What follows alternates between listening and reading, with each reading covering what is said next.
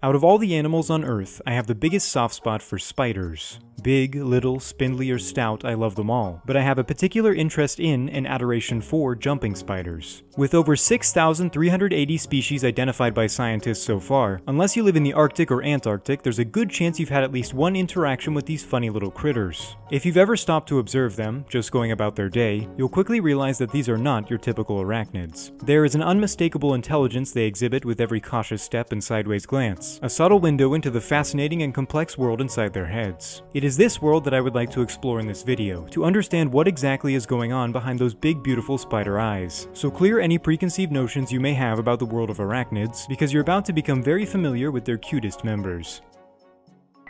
The average jumping spider's day begins similarly to a human day, by waking up. Jumping spiders, unlike many other arachnids, actually go to sleep. Recent studies have revealed that they experience REM sleep, a stage of deep sleep in which brain activity increases and dreaming can occur. While we can't know if jumping spiders dream or not, I'd like to imagine that they do. Most likely, the first thoughts to cross a jumping spider's mind in the morning are, like most animals, of breakfast. These creatures have a very different approach to mealtime when compared to other members of their order, opting to actively hunt their prey instead of the classic web-building approach that most spiders prefer. In order to be efficient hunters, jumping spiders have evolved a few unique features to make their job a little easier. A major distinguishing feature of these spiders is their eyes, two of which are rather large in proportion to their bodies, especially considering the beady black orbs most arachnids have. Jumping spiders have the best eyesight out of any spider, not that there's much competition, but their vision is so good that it rivals that of animals hundreds of times their size. Overall, there are 4 pairs of eyes located on the cephalothorax, the spider's frontal body segment, each of which is used for a different primary function. Together, these 8 eyes collectively grant the spider an almost 360-degree field of visual awareness. The posterior lateral eyes, the furthest back on the spider's body, serve as wide-angle motion detectors that can sense movements to the side and the rear of the spider.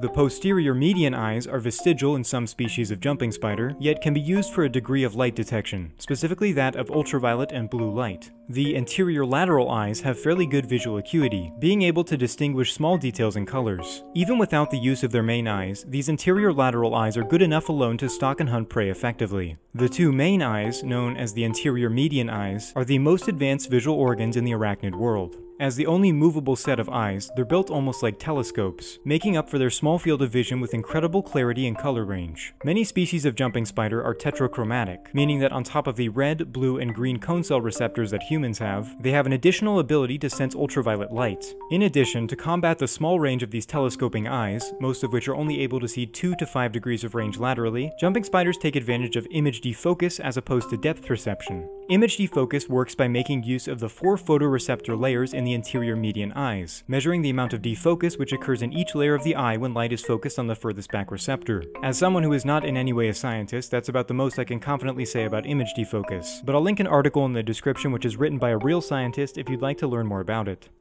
Jumping spiders use all 8 of these eyes to precisely stalk and hunt their prey, often smaller insects or other spiders, pouncing at them in a manner which appears more feline than arachnid. These spiders are, as their name implies, really quite good at jumping. Similar to other species of spider, their legs are extended through a series of internal hydraulics which utilize hemolymph, the arachnid and insect equivalent of blood, redistributing it throughout the body where necessary. In order to retract a leg, there are small flexor muscles which curl the legs back inward when hemolymph is depressurized in the area. As such, jumping spiders' bodies are constantly under pressure in the same manner that a water balloon is, and if their exoskeleton is punctured, the consequences are dire for the spider. Despite this design flaw, hydraulics are incredibly effective when it comes to quick movements and powerful jumps. The process of a jump begins with the spider raising their forefront legs upward while shifting their weight onto their back 4 legs. The spider then spins a small amount of silk which attaches to the surface they're preparing to jump off of. With their back 4 legs, primarily their second to last pair, though this depends on species, hemolymph is pumped in at pressures of around 9 to 18 psi, roughly equivalent to the pressure of a standard FIFA soccer ball.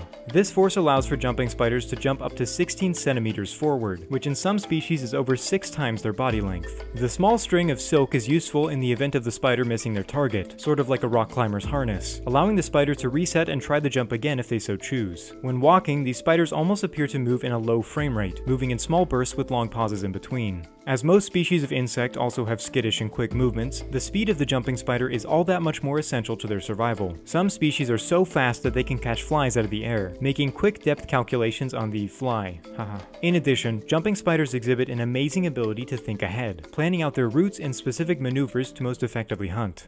To properly strategize their tactics and make quick adjustments, these spiders have evolved rather intelligent minds, which have become one of their greatest strengths, allowing for jumping spiders to become the largest family in the arachnid world, accounting for around 13% of all spiders on Earth. The more we study these cute critters, the more surprising things we seem to uncover about their minds. Jumping spiders are even more advanced than some humans, as they possess a rare quality known as learning from mistakes. In an event such as a missed jump, these spiders can recognize not only that they did not achieve their desired outcome, but they can identify how they failed and will work to correct this mistake in future events. A lot of this is simply trial and error, but in the world of invertebrates, the ability to learn it all is incredibly rare. Some species of jumping spiders, an example of which is the African Portia, also have object permanence, a trait which humans develop around 8 months old. In the wild, this is used to continually hunt prey which can no longer be seen or sensed. Though not all species exhibit this behavior, the fact that any spider at all displays this level of cognition is insane, especially considering that their brains are only the size of pinheads, with around 600,000 neurons. For reference, the human brain has 86 billion, the average dog 530 million, and the average mouse around 14 million. Another application of this intelligence is during the highly complex mating rituals which many species of jumping spider partake in. In a very bird-like fashion, these spiders conduct complicated visual courtship displays which use both bodily movements and physical body attributes. An aspect of jumping spider sexual dimorphism is the presence of highly colored and iridescent hairs known as plumose, which are mostly present on the legs, a defining feature of the males. In some species, there are peacock-like appendages which are used to flash all varieties of colors, some of which are ultraviolet, to attract a female's attention. These colors are paired with highly specialized dances, which feature moves such as slides, arm waves, vibrations, zigzag patterns, jumps, and pedipalp movements. Many species pair these visual stimuli with audio cues, often buzzing or drumroll sounds. If the female is receptive to the show, she will often crouch, sometimes moving her pedipalps or her little spider booty as if to say, "Hello there, wink wink," and the baby making will ensue.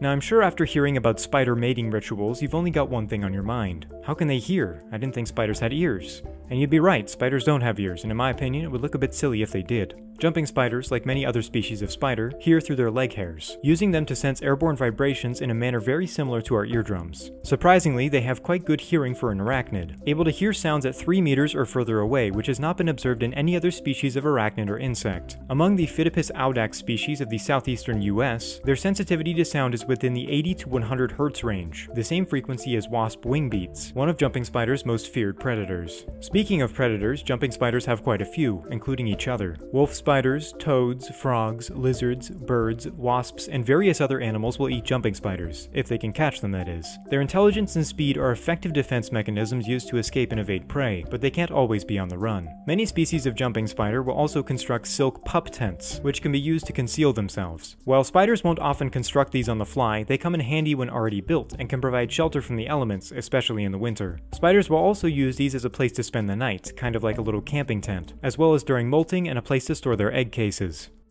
When watching a jumping spider, it's very clear that they're taking in the world around them, thinking about it in the process. Their actions are intentional, not simply a reaction to their environment. They plan, observe, and make decisions, some of which are good and some of which are bad. Yet they can learn from their mistakes and with every failure consciously embrace the opportunity to try again. These fascinating animals get a bad rap, as do most spiders, and though you may not always find their appearance endearing, you can't help but wonder what's going on in their little spider mind. Thanks for watching. I know this video is a bit of a harsh detour from the rest of my content, but I just can't help myself from talking about my interests. If you want to see more videos like this, let me know in the comments. And if you hated this, don't worry, the next video will be more up your alley. Thanks again and goodbye.